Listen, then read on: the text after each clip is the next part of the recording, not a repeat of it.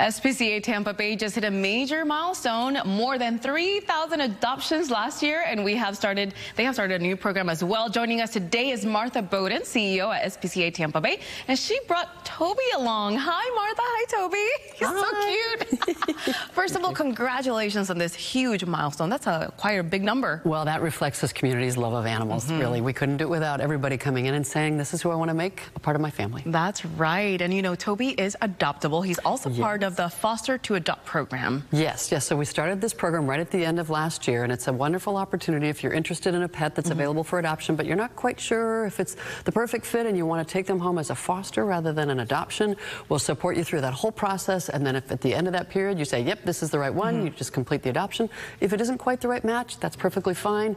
We learn a lot of information about the pet while he's in your home, and that helps us place him in the next spot. That's great back then when it comes to, you know, keeping them as a foster parent at the moment. How long does it usually take before, you know, you guys decide, okay, this is going to be my pet forever? I think for most people it can take 2 weeks to a month. Typically a foster to adopt program doesn't run longer than a month, but we have 22 pets that have gone into foster, and over 9 adoptions have happened already, so, and a couple more on the way, so it's going really well. And you're a foster mom for Toby. How's he doing? He's doing well. He actually came to us about 10 years ago as a 2-year-old dog and was adopted, and then sadly his mom passed away. Oh my goodness. So he came back to us about 3 weeks ago, and unfortunately he had some kennel cough and he had some other issues and stuff like that, so he's been living with my husband and me now for a couple weeks, and he's getting healthier by the day. He's got a little more work to do. He needs some dental work and put on a little bit of weight, but he'll be up for adoption soon. But that's something that you guys also take care at SPCA Tampa Bay. If there's any issues immediately, you would take care of that before people come and adopt them, right? We do. We work on all sorts of different issues, whether it's respiratory issues or dental issues, skin issues, of course, spaying and neutering.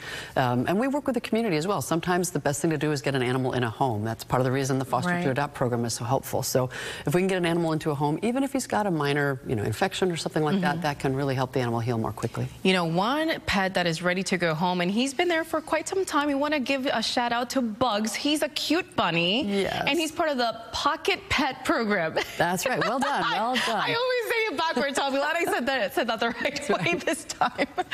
Yes, so we have been promoting Pocket Pet adoptions now since before Christmas, and we're anxious to see more of them go home, like Bugs, who's been with us since the summer. So the adoption fees are waived on all of our hamsters and rabbits and guinea pigs and birds, all of the small animals. We'd love to see them get into homes. They are so cute. I'm so glad that you guys take care of Pocket Pets for that reason, and then, you know, give them to forever homes.